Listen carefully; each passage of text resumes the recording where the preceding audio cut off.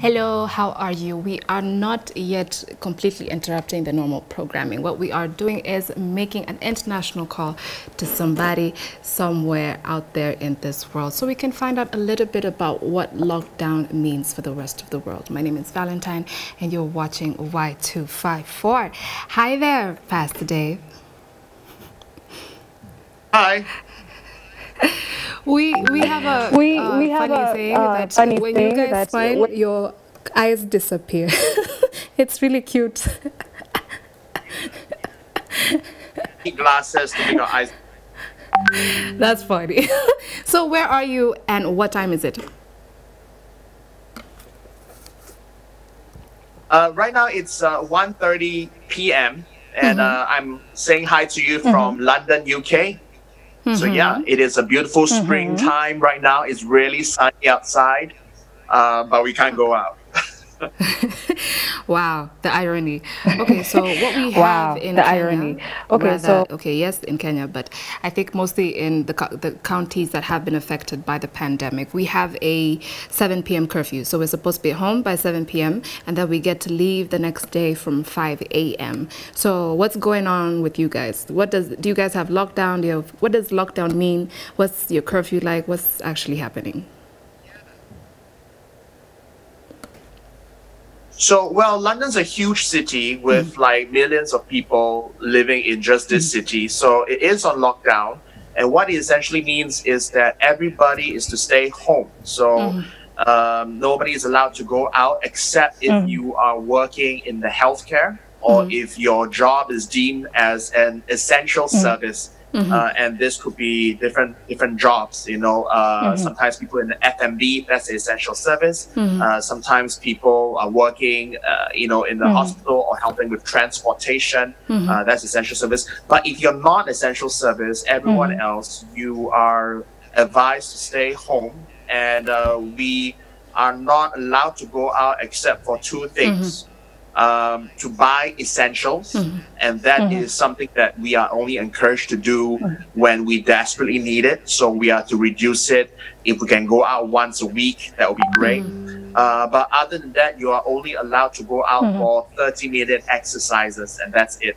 Wow. And so, yeah, so I think you guys have it much better. Yes. Yeah. So over here is everyone is encouraged to work from home, otherwise just stay at home so that we cut the spread of the virus and only go out to the shops if you need it. And when you do go to the shops, everyone is expected to have 2 meters distance from each other. So you're not allowed to crowd. There is a queue to go into the shops to buy your essentials, and even the queue is 2 meters apart. So sometimes the queue could be very long. And that's why people only advise you to do it once a week so that we don't overcrowd the shops. And apart from that, it's just 30 minutes of exercise every day. And the police are patrolling. And so if they notice you staying out for far too long, they will come and they'll have a word. They'll politely tell you to maybe go home, or they'll ask you. And usually that's it. I think nobody has had to be arrested or fined. So just a gentle telling off from the police. I think I kind of like your police. How is it? How is it working out with your family? Yeah, me neither. I can't even take it further than that. But I really like your police over there. So, how is your family dealing with it? Well, my family is small. It's just me and my wife. No children, so that helps. My wife is a lawyer. She continues to work from home. And I continue to work from home. I work as a pastor, so all of our worship service now is broadcast online. And what we do is that we pre-record our sermons, we pre-record our worship, and we get it all edited and ready to be, you know, uploaded on Saturday so that people can watch it on Sunday over here. My wife continues to work. So for our family, it's easy to adjust.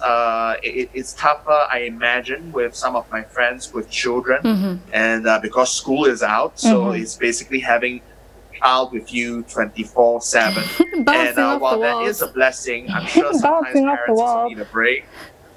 Yeah, they are. You know, lots of, you know, usually they have the open outdoors to just run off the energy, but now they are literally bouncing off the door. And the thing in the UK is that the houses are small, flats are small, so sometimes space constrained.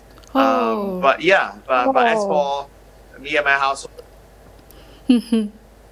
I have just one last question, maybe. How would you advise maybe the people who are being anxious? Because I think it's quarantine or mandatory staying at home because kind of robbed people of their peace. So maybe the plans that they had or things that they had planned to do maybe in the next 3, 5, 6 months, a year, they can't do now. So we've seen the uprise of a lot of negative things. So we have things like cyberbullying, and because people have time and they're on their phones, basically nothing else to do except wash your hands and sanitize things. But maybe how would you help us alleviate some of that anxiety? Well, some practical advice would be to limit the amount of news. I think, like you said, with a lot of free time, sometimes our minds wander, and with just the internet at the tip of our hands, we sometimes fixate it and we get overwhelmed with bad news. We all get overwhelmed with conspiracy theories and all these kind of things. And so I think for your own mental, emotional health, I think it's best to maybe limit your news intake. Maybe limit it to, that one website that you can trust so that you know that they're just reporting the facts. So I think that helps to reduce your anxiety. Otherwise, you're just feeding it with a lot of bad news. As for the whole quarantine, yeah, it's not easy, but I would advise people to make the most out of it. Maybe pick up a hobby, pick up a skill. Maybe parents who are usually busy, this is a good time to spend some time with your children. And hopefully one day we get to look back and be thankful for, wow, I know children will one day get to look back and go like, you know what, I got to really know my dad. I got to really know my mom. In that quarantine season. So I think there can be a lot of positives that come out from it.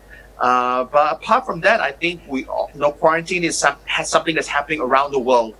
So it's not a punishment for any one particular country or city. Nobody is trying to lock you down. I think this is just everybody around the world, as the world gets smaller, to doing the socially responsible thing, staying at home to try to cut off the spread of the virus, and maybe practicing some good hygiene, wash your hands. In our household, we, instead of singing happy birthday twice, what we do is we recite the Lord's Prayer because it takes about the time of 2 happy birthdays, and yet it gives you more peace. Simple things like, deliver us from evil, do not lead us into temptation, and things like that. It becomes whether you have faith or without faith. I think focusing on some of these things can have, meditating on the good things, whether it's faith, whether it's prayer, I think can help calm a lot of our nerves and give us a lot of peace as we allow those in charge to do the best that they can